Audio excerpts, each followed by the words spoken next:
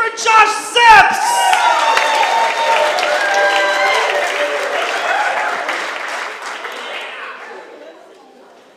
G'day. I am from Australia. I went back there a couple of weeks ago. I live here now. It was a great trip back, but there was a little bit of trouble at the airport here at JFK when I was boarding the flight. I was discriminated against by the airline. Oh, yeah. Josh, I'm here. She works for Qantas. Because of my weight. See, I was checking in and the lady said I had to pay a surcharge because my bag was 6 pounds overweight. Now, the guy who was checking in front of me, he must have weighed like 300 pounds. His bag is just fine. So that's discrimination, isn't it, against me for choosing to put my things in my bag instead of in my belly. I guess the only way I could have got around the surcharge, according to the airline, would be, I guess, if I ate my luggage, then that would be... See, here's how it should go from now on. If anyone in the room works for an airline, then this is what should happen. You should get a weight allotment, and, you know, when your bag goes on the scales, so the fuck do you. And if you're anorexic and you weigh like 80 pounds, fine, great, bring a baby elephant on board, doesn't matter. But if you're 300 pounds, you've got a decision to make. You can pay the surcharge, or you can put the fucking Slurpee down and start jogging around the airport. I'm sorry. It's fair. I've been here a couple of years. I still don't understand Fahrenheit. I know that Celsius is confusing to Americans, the way that it pegs the freezing and boiling points of water at 0 and 100 instead of the more logical 32 and 212, but I still have to carry around a calculator just to figure out what the temperature is. Like, what was it, Wednesday or Thursday when it was really cold and rainy here in New York, and I was getting a bit chilly in my apartment and decided to go out and buy a little portable heater. So I go to the store and the salesman goes, well, this little unit will heat up an average-sized apartment by 20 degrees in just 10 minutes. I was like, great, let's have a look at what 20 degrees Fahrenheit is in Celsius. 20 degrees Fahrenheit equals -7.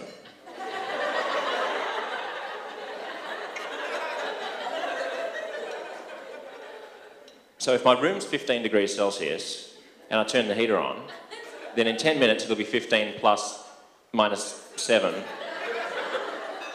which is 8 degrees. I'm pretty sure the dude was trying to sell me an air conditioner. And there are other things I don't understand in America. The ads for the news here are very... Like in Australia, the ads for the news actually tell you a little bit of news.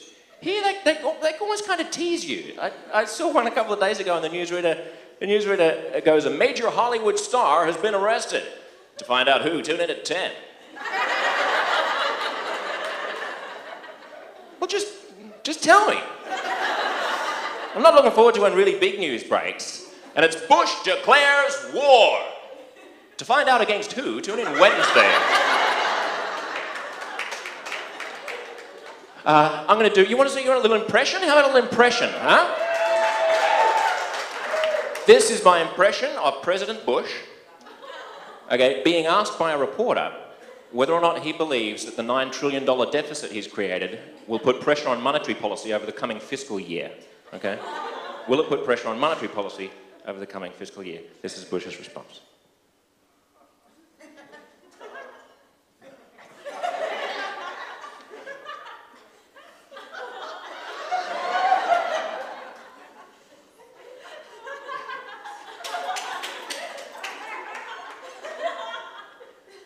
No.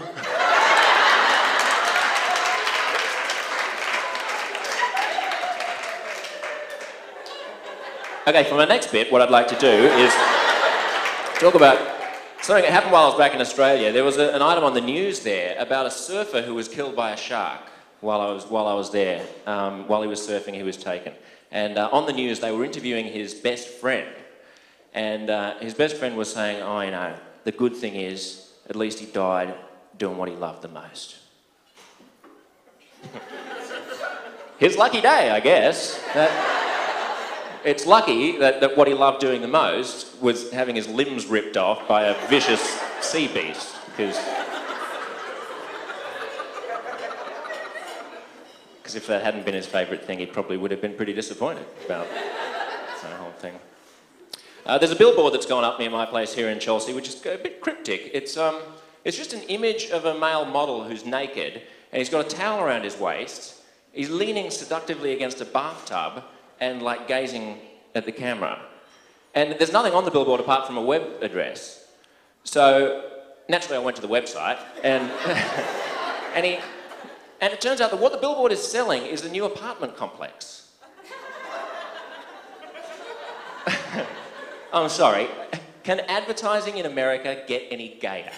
At what ad agency did someone stand up and go, I know how we can sell those apartments, gay porn, and everyone else went, brilliant, real estate, naked men together at last. But the odd thing is, it works. It actually, the most popular brands among straight young American males are the ones with the most homoerotic ad campaigns. Like, when I came from Australia, I didn't know what Abercrombie and Fitch was. I came here and saw a billboard, and then I still had no idea, because it was, you've probably seen the billboard, it's just a naked male torso, and way down the bottom, like past his pubes, you can see that you can see he's wearing a strip of some, I don't know if it's jeans, I don't know if it's a ribbon, I don't know what the fuck he's wearing, but I'm thinking, well, billboards cost a fortune. There's no way that anyone's going to pay for all this space if all they're selling is this little strip. I mean, I could tell by the context that Abercrombie and Fitch had to be, you know, a couple of gay Scottish guys, but I thought Scottish guys are never going to pay for all that space if all they're doing... And so it occurs to me, what are they really selling? What are people buying here? They're not buying the jeans or the apartment, they're kind of buying the guy. They're kind of buying the guy who stands there in his towel, gazing out at the straight men of America, with a look that says, I'd pull my pants down for you. If I was wearing any, which I'm not.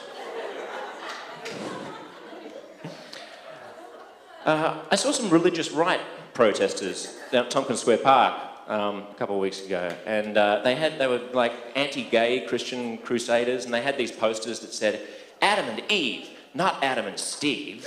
Have you seen these? I guess they think people are gay because they just misread the Bible. Is that... The moment they see the sign, that's just going to straighten everybody out. You know, people walking along going, Adam and... I thought it was Adam and... Rodney, come quickly. I think we've made a terrible mistake. It's not Adam and Steve at all. And why do these people care so much anyway? You know what it says in the Bible? It says that for a man to lie with another man is an abomination. An abomination. But then it goes on and says it's also an abomination to, like, eat shellfish. Eating shellfish and having gay sex are the same level of sin, according to God. But the way you hear these people go on about gays, it's filthy, it's disgusting, it's revolting. You never hear them say that about crab cakes, you know? Not even really, really bad crab cakes. And I think for the sake of consistency, they should. I want to hear people saying, I tell you, if my son ever turned out to be one of them fucking lobster eaters. Just saying, I'm not going to have no crustacean muncher living under my roof. That's my time, guys. I'm Josh Zepps. Thanks a lot. You've been great.